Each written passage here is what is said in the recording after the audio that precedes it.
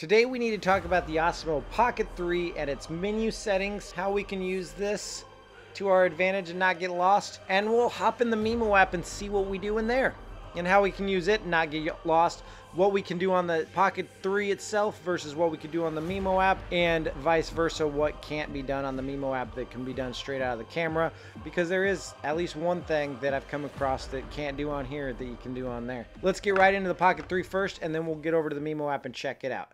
Right when you get it out of the box, you'll just flick the screen sideways and it'll turn right on. Then it's going to ask you to go ahead and download the Mimo app right after it tells you to pick your language that you're going to be using your Pocket 3 in. Go ahead and scan the QR code if you need to download the Mimo app. Now, if you have an Android phone, you're definitely going to have to accept downloading apps that aren't in the App Store, and I'm not sure if the same goes for Apple.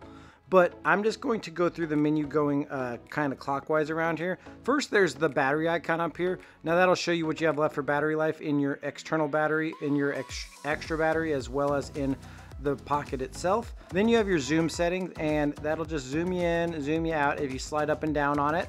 And if you tap it, it changes it to a tilt. So you get tilt up and down with your Pocket. Tap it again and you get your zoom back. Now when you have it tapped so that it's tilt, you then have your zoom option with your joystick down here. So your joystick will now zoom in and zoom out. Now it is nice because there is a setting that I'll show you in a little bit where you can change the speed of that zoom on the joystick. But let's just change that back to zoom here. And then beneath that you have your rotate where it's going to rotate. So now we see us, rotate it back. And that's your quick rotate. Otherwise, you got to triple tap on your joystick to do the same thing.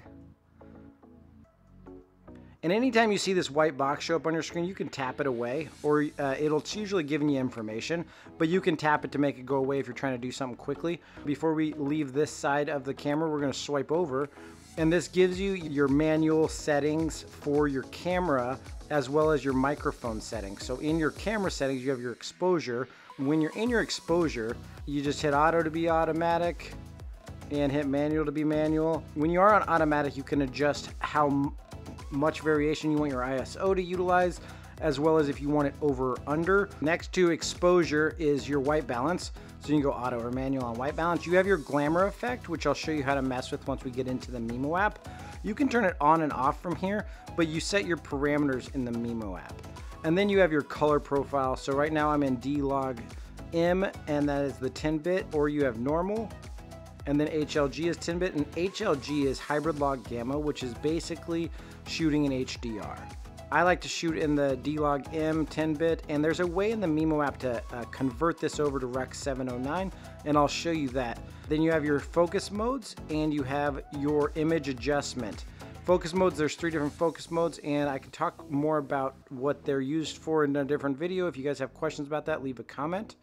Otherwise, let's go into custom image adjustment. So I have mine on custom right now. You can go default, but in custom, I have mine at -2 sharpness and +1 in noise reduction. Oh, if you're not seeing any of this on the screen, also hit this Pro button up here, because without the Pro button selected, you don't have all these options.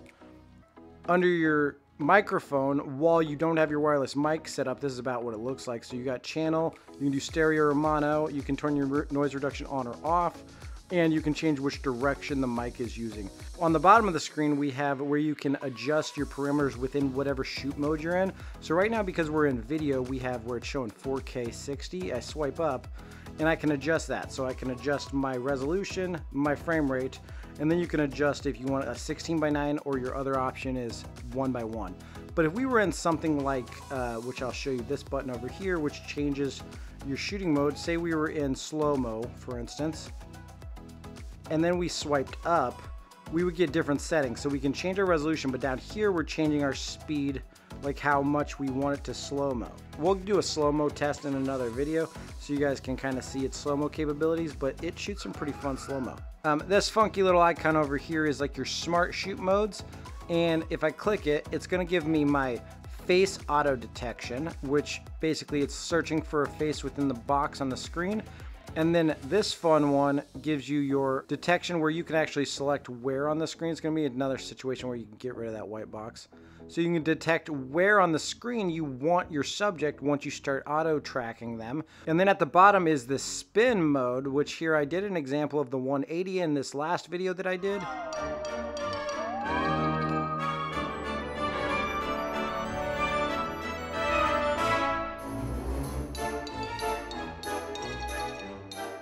And then here's an example of the 90 right on my face. What is happening? I don't know. The difference is that 180, it aims up and then it does a full 180 degrees. And the 90 degrees, it just is angled like this. And then it just rotates this way. And then up here, we're just gonna see what we have available on our SD card.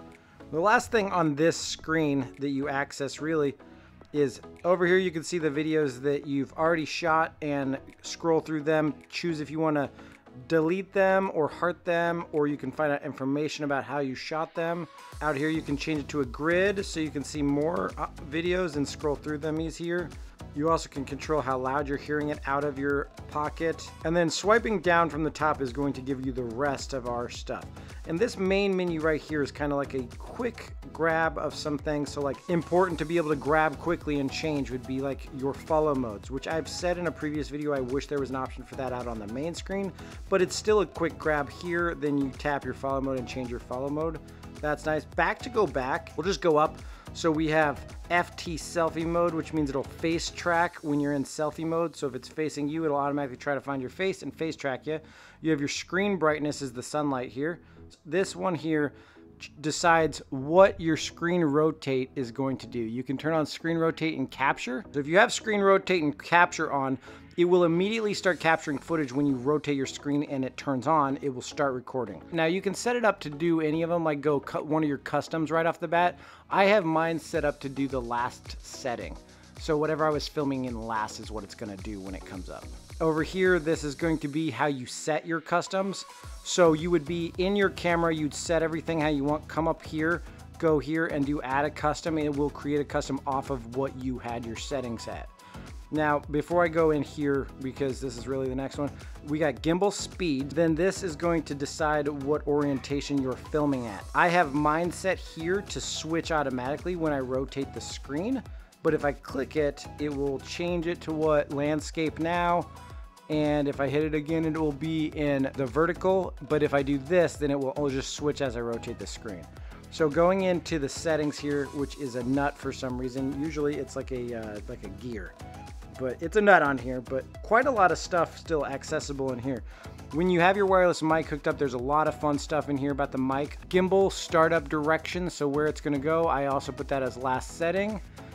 Your rotate screen power off, I put it as never because I don't want mine to power off when I rotate it down. I just want it to change to vertical shooting, because you easily can power it off by just pressing and holding your record button for like 2 seconds. On the go connections, where you're like hardwire connecting it to a phone. And you got wireless connections, you've got wearable mode, and wearable mode is going to be for like that adapter that makes it so that it connects to like action camera attachments. It's so that it operates a specific way for when you're wearing it. Gimbal calibration, if your gimbal's being wonky, you calibrate it and it walks you through that when you click it. I don't need to do that right now. Joystick speed, so that's where you can change how fast it does stuff, so how fast it zooms and how fast it actually like moves the gimbal around. I find that slower is smoother for a lot of that stuff because this joystick does kind of click. It's either go or don't go. It doesn't like ease into it. So I find a little bit slower is better for me. So I put mine both down to 2. But you could crank either of them up if you needed to or if you wanted to, just for whatever scenario you have. So you got your sound, and that's the sound of like what all your buttons do, like when you hit record, how loud that is. When you're selecting stuff, how loud it is. I have mine on low, but you can actually silence it. I do enjoy hearing it some. I just don't want to like everybody around me to hear it. Then I always turn my grid on. Like, you should know your rule of thirds and utilize your rule of thirds when filming. So I have my grid on. The capability of having it's just amazing. Anti-flicker, I believe it only works if you're in if you're in auto mode. Then you got time codes. Time codes are kind of cool if you're trying to pair up your camera with other cameras. If you're doing a multi-camera shoot, having time codes is an amazing thing to have. That's just definitely more of a pro setting, and most people aren't going to use it. Name management, that's just like changing how your files are named. You got screen off when recording. I put mine to never because I'd always want to see my screen while recording, but you could probably save some battery by having it turn off. If you're just gonna have it set and recording, that's probably a good thing. Auto power off, I put mine at 5 minutes. It's just kind of a battery saver thing if you forget. The LED light, having it turn on when you're doing stuff. It's green right now, it goes red when you record. Continue last live stream. So if you're live streaming from the Mimo app, this would be how you go in and just like go back to it. I'm not really well versed in the live streaming right now. I'm gonna mess with it quite a bit more in the future, but I don't do a ton of live streaming. You got your language, you can change your language at any time, for formatting your SD card and factory reset, device info, and compliance information. All that. Now let's get into the Mimo app. And I wanna start by saying what you cannot do that I haven't figured out how to do in the Mimo app, but I can do on here. That is your dynamic framing. Now, when the Mimo app's up, you can do it on here still because the screen still shows on here while the Mimo app's up, but I can't figure out how to set it on the Mimo app and actually control it from there. And maybe it's hidden somewhere, and if you know of it in the comments, I don't know why you're watching this if you already know how to operate it, but if you know of it and I didn't get it, like, let me know where it's at in the Mimo app. But let's get in the Mimo app. All right, we're in the Mimo app now, and as you can see, the colors in the Mimo app look crisp and kind of somewhat vibrant for being done in DCineLog. And we're gonna get to that in a minute because there's a setting in here where we can see what it can look like graded. And that's kind of what we're seeing right now. If we start on the left of the screen, you got home, which is gonna take you out to like your home page here. To get back into it, you just hit device. Going down, we got the manual settings, or you could switch to auto. So that's gonna be your ISO, shutter, and then your EV value, what resolution you're shooting in, and what have you. If you got your Glamor Effect, which we'll play with in a second, but I do wanna show you the last kind of menu spot. It will come back up to Glamor Effect and I'll play with it. So this bottom button gives you 3 different kind of menu options, and then this top one is going to be mostly like camera stuff. So we've got the grid lines, which I have on. Focus mode, white balance is custom. You click it and it gives you the option to go auto or go custom. Then we have your color mode. So I'm in D-Log M right now. This button down here below it says color recovery. If I click it off, it's going back to like my more muted, I'm just gonna click out here real quick. It's more muted of a color profile. And this is the D-Log. The color recovery is going to be kind of like a Rec 709 conversion. And it's just kind of showing you the LUT on the screen. So you're seeing what it can look like once you've added a little punch of color and some contrast back to your footage. So it kind of doesn't tell you what's going into audio, you just have to know. So channel is stereo, noise reduction, some of the same stuff we saw in one of the other screens on the main one, but what you do get here that you definitely don't get on the Pocket itself is the overexposure alert on this light right there. You're seeing the overexposure alert. And that is your zebras, and those can be distracting, especially because there's sometimes you don't care that something bright like a light is overexposed in your shot. Histogram, I like to have mine on, but it tends to shut off between uses. From left to right, it shows you your exposures in your shot. So it's darker to the left, brighter to the right. Right now, my shot is mostly on the lower end of exposure, and then I could, utilize that to get the correct balance that I want by changing. So pops it more to the middle. And let's see where our EV's at. Our EV's at +3. So you can change that, get your exposure exactly balanced. It's pretty balanced exposure right now, although as you can see, my overexposure warning showing that window behind me is overexposed and the light's overexposed. Now, I'm finding with D-Log M, it's easier to bring up exposure later than to recover those highlights. So maybe underexpose a little bit, and then if you are gonna do any editing in post, you can always bring up the exposure of your face. If you're not going to do any editing in post though, I definitely say go ahead and expose for your face, because your face or whatever the subject is what you want to expose for. Also across the bottom of the screen, it shows you like all of your settings and where you have everything set at. This is your gimbal. Now easy is what I would have it on, because what easy does is it allows you 360-degree gimbal movement. It's actually smoother moving your gimbal on here than it is actually moving it with the joystick on the camera. If you take that off, then it takes it from being a single joystick to being a dual joystick. And so this side gives me my tilt, this side gives me my pan. I like the easy controls. It gives it so it's your one thumb can do it. And then going down, this is kind of like your device information. We kind of went over all this stuff, nothing special on here that wasn't in the actual device itself. And then over on our far right, we'll go far right in this black, is where you change your camera modes. But what's added in here that wasn't in the camera itself is the live stream. On the Pocket 2, you had a story mode. I kind of hope they add it for some people. It was a lot of fun to use the story mode. Not practical for people that do a lot of their own editing, but still, it was a good time. Other than the black over here, the top on the right is you're flipping your camera around, and recenter is below that. Record button's below that. Your gimbal modes are right here. So you got the speed of your gimbal on the left, follow. And if you need to know what the gimbal modes do, you hit the information one.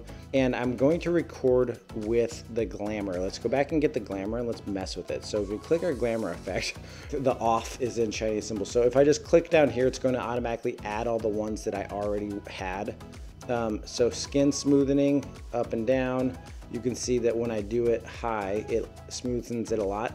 Now the problem here is when you transfer your files to your computer, as far as I can tell so far, it does not add the Glamor effect on. It's only available for when you're downloading from your phone. So I'm gonna kick some Glamor stuff up. We're gonna brighten my face a little bit. We're gonna slim it, because, you know, got a fat face. We're gonna make my eyes a little bigger. I'm just gonna kind of extreme it a little bit.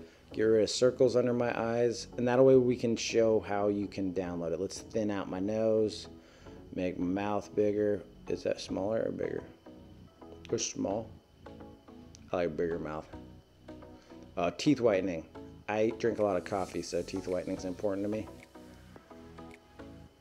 You can see it change. Lipstick.